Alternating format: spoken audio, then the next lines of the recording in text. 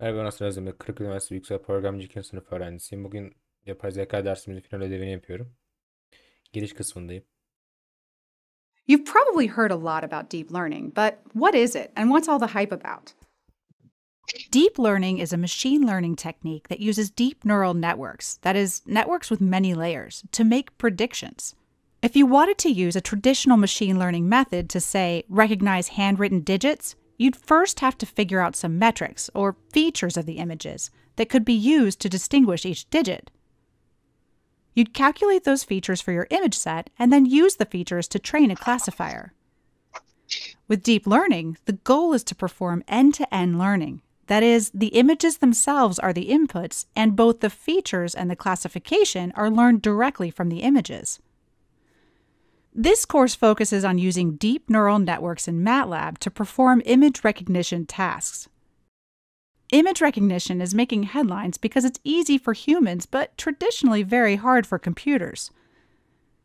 Image recognition is playing an increasingly larger role in modern life, like driver assistance systems, which need to know whether the car's camera is looking at another vehicle, a pedestrian, or a tree.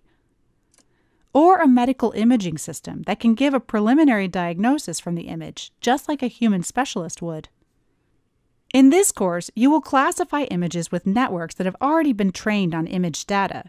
Then, you'll customize this network for a new application. By the end, you will have a network that classifies different flowers.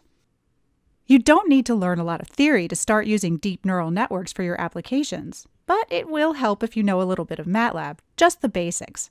If you've never used MATLAB before, it's easy to get started, and we recommend you first take MATLAB Onramp to quickly get up to speed. This course should take about 2 hours to leave any time and come back to a web-based version of MATLAB inside our training environment.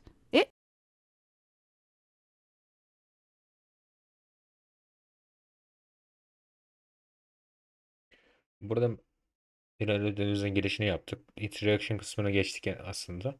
Bundan sonraki adımları da burada görüyoruz zaten. Bundan sonra bu şekilde ilerleyeceğiz. En sona geldiğimiz zaman da final ödevimizi bitirmiş olacağız. Giriş kısmı bu şekildeydi.